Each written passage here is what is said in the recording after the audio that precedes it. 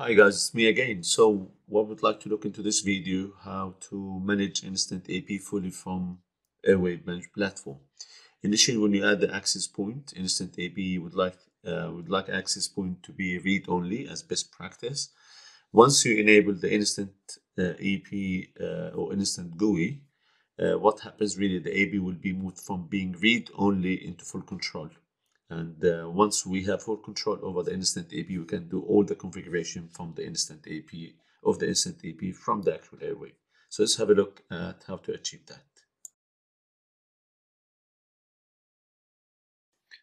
There's a class of single Instant AP. You can see the AP now. We're gonna go and add the details of Airwave, the management platform. The organization string is an option. This is now site1. Dot building colon building one. That will create a group called site1, and we'll create two folders, one site1 and subfolder is a building one. You provide the IP address of the Airwave server, and then you provide a shared key that will be used for the communication. Once you've done this, you save it, and that will within a minute or so, if you go to the actual Airwave, you will find that a folder has been created, and a subfolder will be created, as well as a site has been created, as you can clearly see here. Now there's one new device as a default behavior. We're going to add that device, which is our Instant AP, and you can clearly see where the folder goes and what group it is. You add, that will cause the AP to go to group, as you can see, group site1 and folder site1 subfolder building one. So that will end up in a subfolder called building one inside the folder, inside the top folder. That will cause the AP to communication wise to go down a little bit, but doesn't mean that it is down. You give it a minute or so, that then will show up later on. Once it shows up, it will be seen as two devices inside that folder. The reason, one being the controller, one being the access point functionality.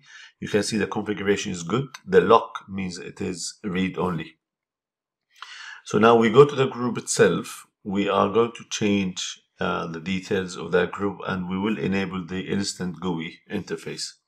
So here again, remember, it's all good. Locked means it's read only, and for firmware upgrade, we are going to change that behavior. We will make Airwave be able to fully manage that specific or those specific devices inside that data group. You go to the range and then you scroll down.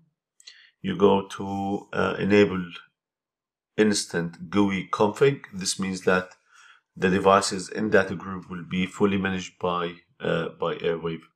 Once you do that, you will notice if you try to log into a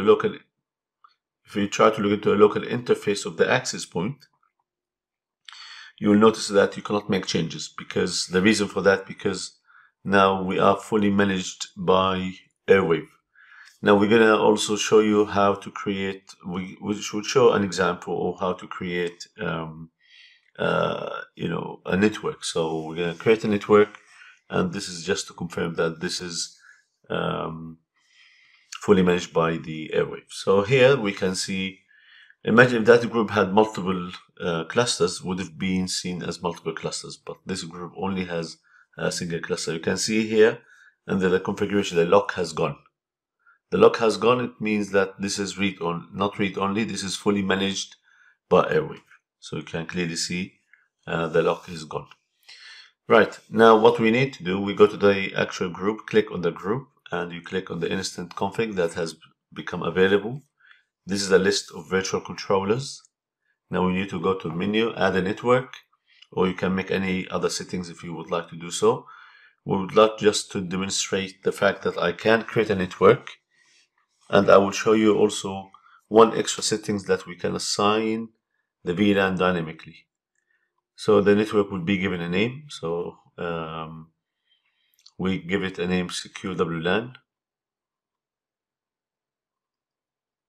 We go next, and then we will decide who will assign an IP, which is a DHCP server externally.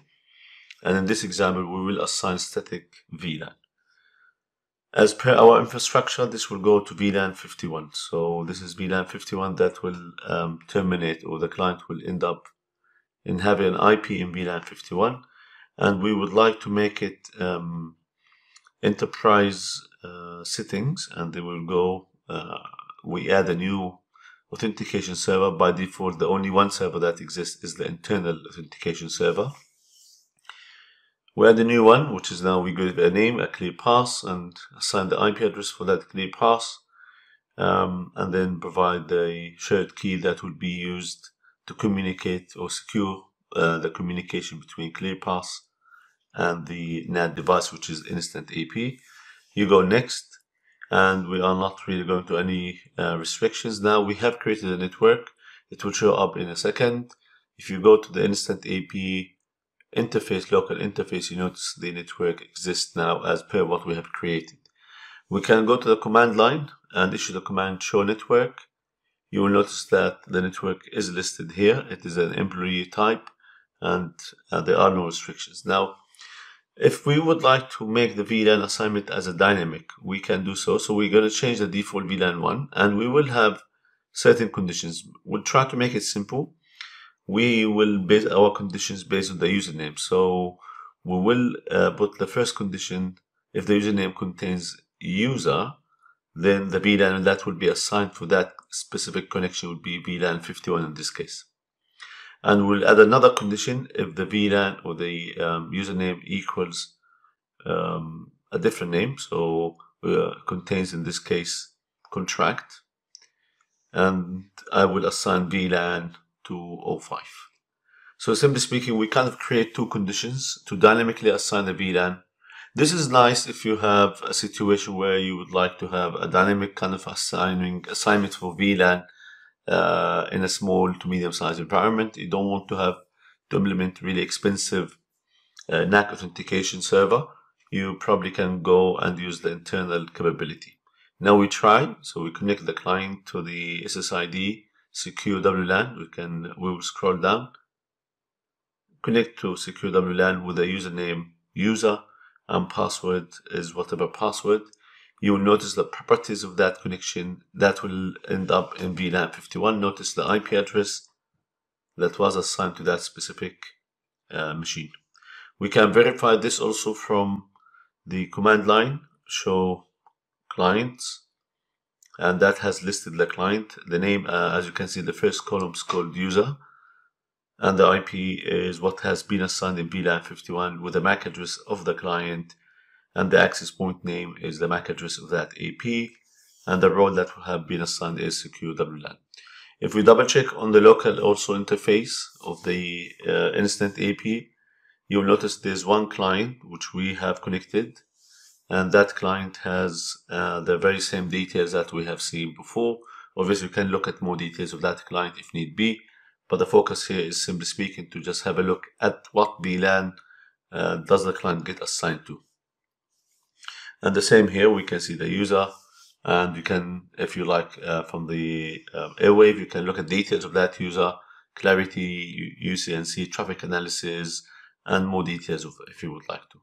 We're going to try now to connect with a different username, and that username is going to be contractor. These users have already been configured on our authentication server ClearPass. So we will supply or provide the username, in this case contractor, and the password, whatever password we have selected, and then we connect.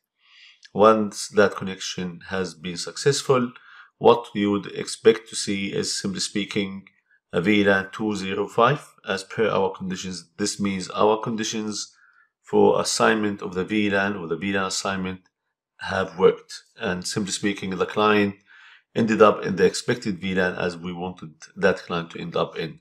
So here as an example, you can clearly see the IP address has changed, and that's the dynamic assignment of that VLAN.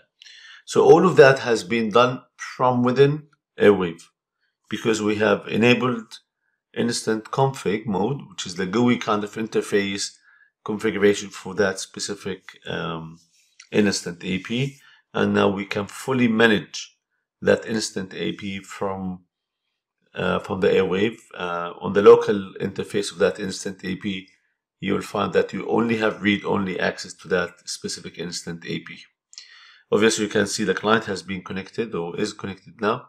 And you can see other things on the client like clarity. Look, this is useful in troubleshooting cases where you can find out about DHCP, authentication, association, and so on, DNS. You can clearly see here, this is the local interface, and that local interface you can only do read-only, issue diagnostics command, and so on. Now we're going to change this group back and disable instant GUI interface. This means you will immediately move the devices that are inside the group from being fully managed on Airwave into read-only. And you will notice once you have these devices listed, you notice a lock has been placed next to the under the configuration column next to the configuration status. And you notice now on the local interface we have full access, we can do configuration. Thank you very much and appreciate your call.